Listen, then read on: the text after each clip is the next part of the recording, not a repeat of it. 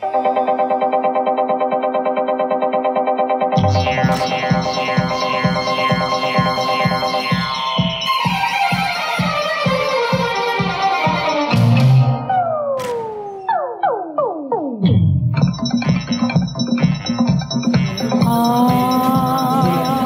costume lady just offered me extra boobs. I declined. How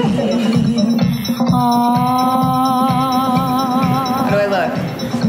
Good? Give me your upper body a little bit front of the camera. Yeah. Not bad. But not good. Not. This is a modeling shoot for an Indian company that sells traditional Indian clothes to the Indian market. Nice to meet you. Your makeup looks beautiful. Yeah. Where are you guys from? Ukraine. Ukraine, okay. The strange thing here, there are no Indian models. I don't know, I'm looking through the catalog. I'm wondering, why don't they use Indian women? There is a lot of amazing Indian models, you know? Yeah. Who working like in Paris, in New York, you know? But they're not working here. But they don't work in India. Everything about skin. Everything's about skin. I think so. Why aren't there Indian models? Indian model is not fair like this much. They want the fairer look only. Just little bit touch of Indian look. It's an open secret in India that fair skin is seen as the beauty ideal. But for anyone hoping to become a Bollywood star, it can feel more like a job requirement. So this is audition messages. So big production, fair skin or normal skin, I think okay, but good looking.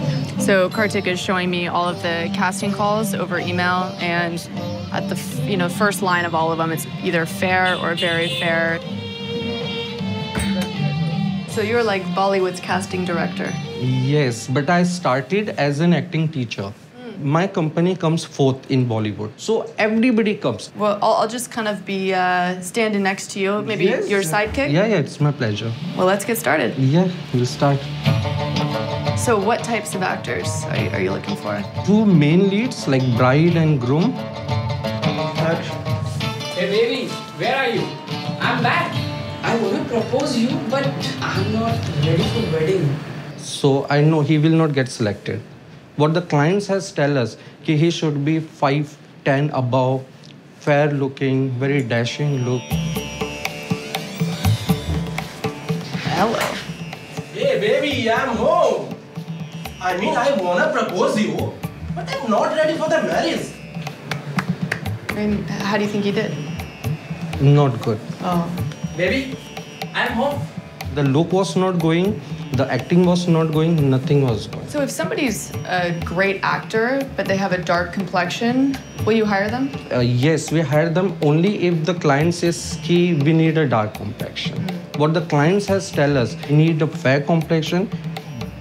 Hey baby. Honey, आज मैं क्या पहनूं? You are good in everything.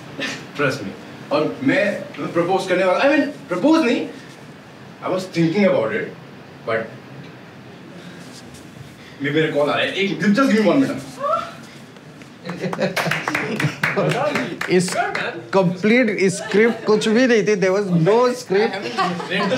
But perfect. But it was perfect. Girl is very beautiful. She's very good looking, and the guy is very good looking, very beautiful. He is a perfect choice because again he is a fair skin, so he comes in upmarket. I will cast this one. Of course, we wanted to find out what it was actually like on a Bollywood set.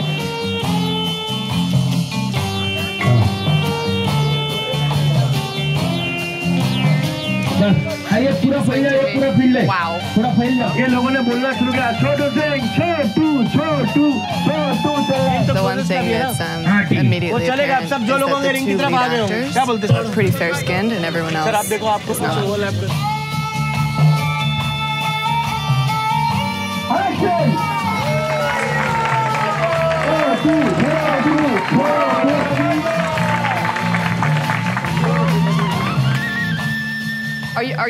Are you love interests in this TV show? Yes. You know the title of the show?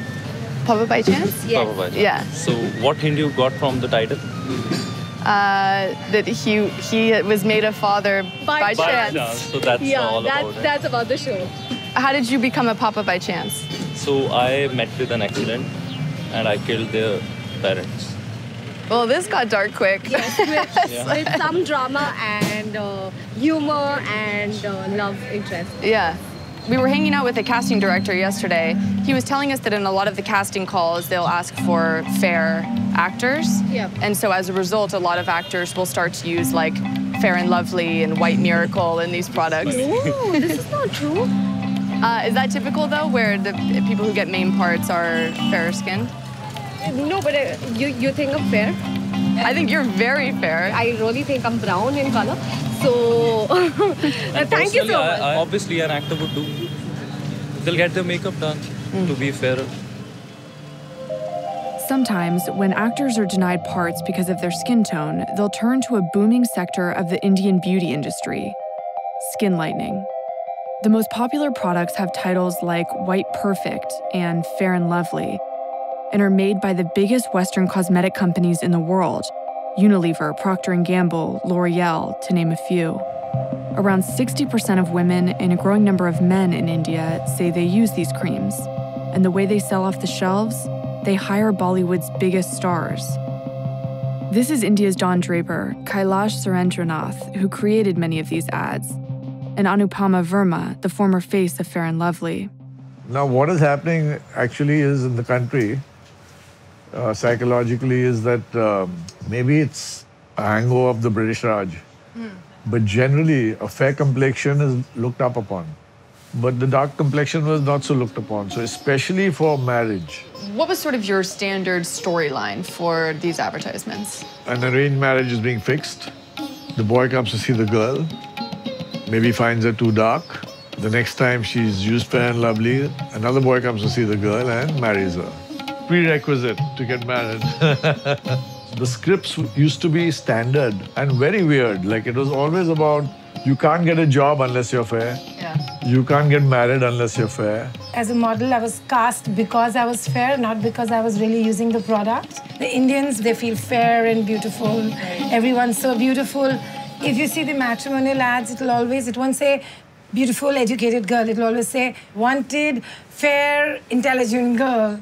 In fact, you know, a lot of people give this with the dowry. They give her saris, they give her, you know, whatever, jewelry and stuff which she's going to take with her, and the fairness cream. Was there a moment when you both felt like, maybe I should stop endorsing this stuff? Well, when I did feel that way, I stopped. I decided not to sell stupid scripts, you know, which promise the world to you because you're fair. That's just, I think that's in Indian, like, you know, little hangover over the West is because they feel fair and beautiful. Fair, they think that's beautiful. Having to fit into a cultural definition of beauty to be a movie star is not an unfamiliar concept. Hollywood basically invented it. But skin color bias permeates all layers of society here, and it's causing some women to go to extreme lengths to become lighter.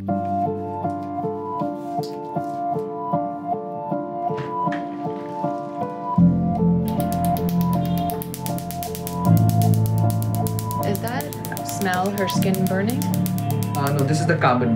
The carbon. Which is burning, yeah. What I'm doing is I'm hitting all these carbon particles with the laser. So what it does, it will go and hit the melanin. When the melanin is hit, it will get destroyed. Then the patient will feel a sense of glowing and a brightness on the face. So it basically destroys that destroys this pigment temporarily. How popular has this treatment been? From last year, there's a 100% increase in the number of people who are coming in for this treatment. Wow, you've seen 100% growth in this part of your business. Yes, in this part of the business. And Neha, how did you decide to get this treatment? मुझे job के लिए जाना था तो उसके लिए मेरे को इंटरव्यू के लिए गई थी तो वहाँ पर उन लोगों ने वो पूरा मेरा डॉक्यूमेंट्स सब कुछ अच्छे थे बट बिकॉज ऑफ लुक उन लोगों ने मुझे रिजेक्ट कर दिया कि फेयरनेस होगा तो मेरे को कोई बेटर अच्छा जॉब मिलेगा. You know, if you're applying to a job, will an employer say, I'm sorry, you're too dark? कितने जॉब्स में ऐसा बोला है कि आपके लुक वाइज अच्छे नहीं है तो हम आपको जॉब नहीं दे सकते क्योंकि रिसेप्शनिस्ट पहले एंटर करते ही रिसेप्शनिस्ट होते हैं तो रिसेप्शनिस्ट उन लोगों को गुड चाहिए होती है. Do you feel a sense of guilt for, in some ways, perpetuating that narrative? Yeah, you feel that it's not the right thing which you're doing because she's beautiful as is it. I'm not helping her getting a job, but that is what the industry demands. Celebrities endorsing these products, commercials broadcasted to hundreds of millions of people, contributes to an already deeply rooted prejudice that goes back generations. Kavitha Emanuel has been working to change this for years with a campaign called Dark is Beautiful. This is a belief that is embedded deep in our minds. It is part of our culture. Where did this all begin? I think there are several reasons as to why we have this issue today. And people, especially here in India, people always ask me, is it because of colonialism? And then there is the caste issue, of course, we have. And the general belief is that the higher up you are in the caste system, you are lighter. It's the whole idea of the ruler was white.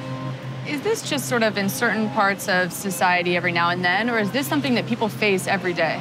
There are things that we do at home every day that tell you that we are biased when it comes to skin color. When a baby is born, in India, the first thing, of course, people want to know if it's a girl or a boy. But then the next thing people look for is the color of the skin.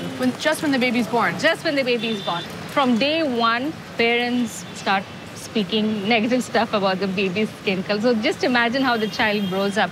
I saw how it affected the confidence level in girls. That really kind of shocked me. I thought, wow, this is a big issue and no one's talking about it. Campaigns like Emanuel's have helped to spur others to join in and speak out. A youth group called Kranti is helping young girls reclaim their self-esteem. I love my skin. It's brown, dark brown, orangish. My mom gave me this skin and I'm proud of it. Kranti operates as a home for daughters of sex workers, and their mission is to empower their girls to combat class and skin color discrimination. It's just not about the society, it's your own family who has been starting blaming you since a very young age. My mom has always been taunting me for saying you are so black that you won't ever get a guy, you are so black you won't ever get a job, do this, use this cream, use this homemade remedy just to look brighter. I'm like, why? Why can't I feel beautiful the way I am? How many of you have used a skin lightening cream?